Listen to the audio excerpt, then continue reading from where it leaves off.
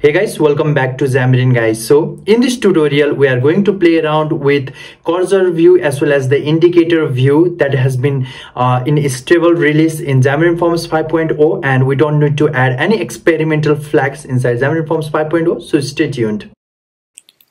At first, we should have our Xamarin Forms 5.0 installed. So I have already discussed about Xamarin Forms 5.0 that right now supports our Carousel as well as the indicator view.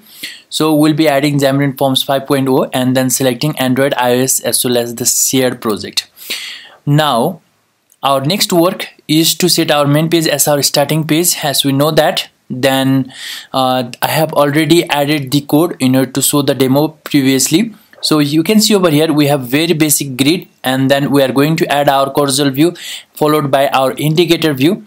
So you can see over here we have our user collection which gets all these items from our view models, and then we have one image and whose source is binding user image. This can be easily visualized with the help of simulator.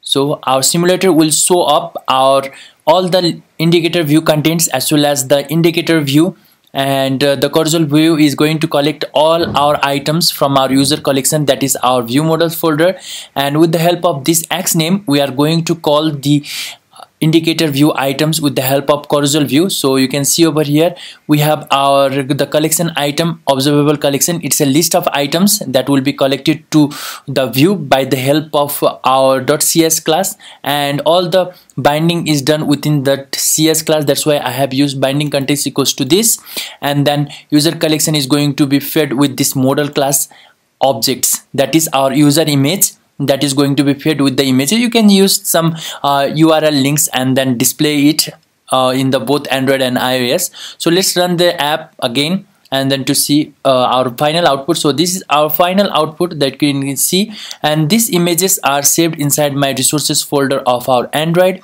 and resources folder of our iOS. So the drawable folder and the resources folder of iOS. That's all for this tutorial now. Thank you guys. Thanks for watching.